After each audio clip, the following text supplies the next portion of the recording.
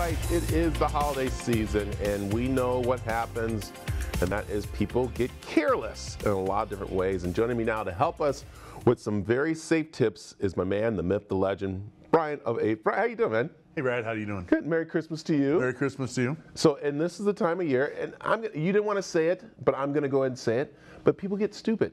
And the stupidness is that they pile stuff next to things that can cause fires, that can actually cause carbon monoxide in their houses, and that's by their appliances that they don't think about. They're like, oh, it's just an empty box, or it's a Christmas stuff, we'll put it right there. But you're here to tell them, let's not be stupid, let's be smart. And what are some of those things that you guys see out there? Yeah, so a lot of times we see, you know, the big one is around the furnace or around the water heater. A lot of times the temporary storage areas are right there. You know, it's readily accessible. Yeah. But you need to keep things, combustible things, about 18 inches away. My rule of thumb is if you can touch the water heater or the furnace and you can touch the combustible, it's too close. You know, if you have gas in your home, you should always have a carbon monoxide in that room.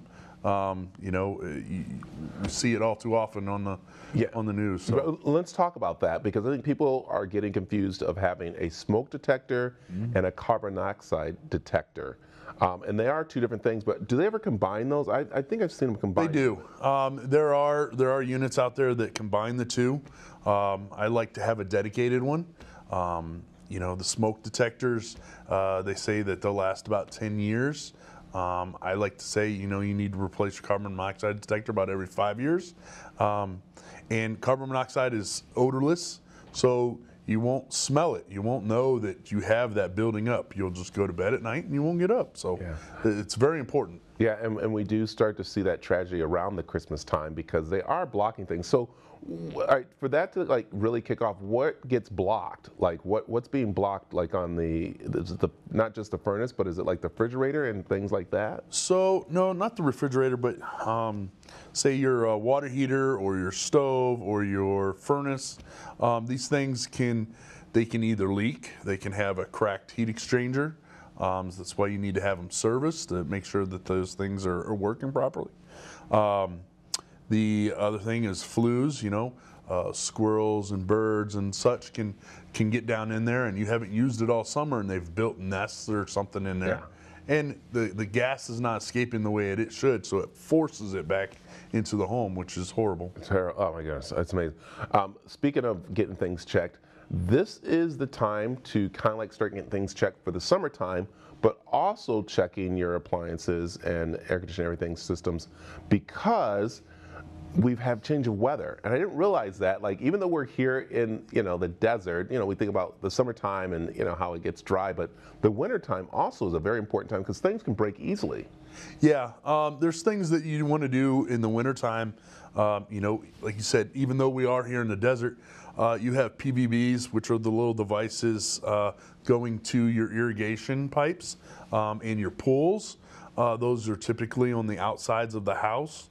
You want to make sure those are covered, especially on the outskirts of the valley where the wind picks up and the temperatures drop. They can freeze and crack and create a flood. Yeah, and again, and also about stacking stuff on that area outside. You said about the lights. I mean, we're stringing lights in the house. You really want to pay attention to how you're stringing those and not think, well, it's just a light, it's going to be okay. Yeah, you want to make sure that you're not putting things, you know, static electricity next to flammable things, but also your condensers outside, the big air conditioner box that's sitting outside your home. I see a lot of times people summer's over, they take their pool stuff and they stack it on top. That's the area, it's around the corner of the house, nobody's gonna see it, it's great, it's good for the summer. No, that's horrible, especially if you have a heat pump. That unit needs to run, it needs to maintain a certain airflow. There it is.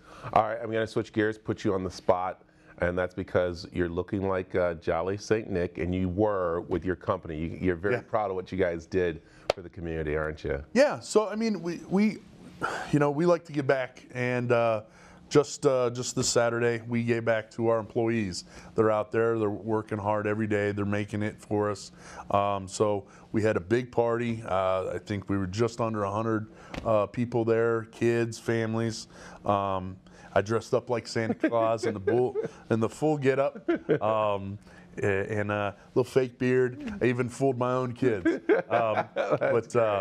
You know, you get out there and you hand out the presents to the little ones, and you know, you give a white elephant gift to know your coworkers. It's a lot of fun and a lot of camaraderie, and I think that's the reason we have such success with keeping our employees. Yeah, and keeping them happy. And speaking of that, I know we're wrapping up, but I want to make sure you let people know that going in 2022, you are looking for employees to be a part of your team, especially as we start to see people coming back to work and everything. So how can they get a hold of you? Yeah, we're always looking for good employees, and you can reach us at 623-521-1172 or goforapes.com is our website, and you can email me at brian@goforapes, and that's BRIAN @GO4APES.com. Perfect. Merry Christmas. Merry Christmas, Brad. Merry Christmas. All right, there you go. All right. Hey, we got more in the mix.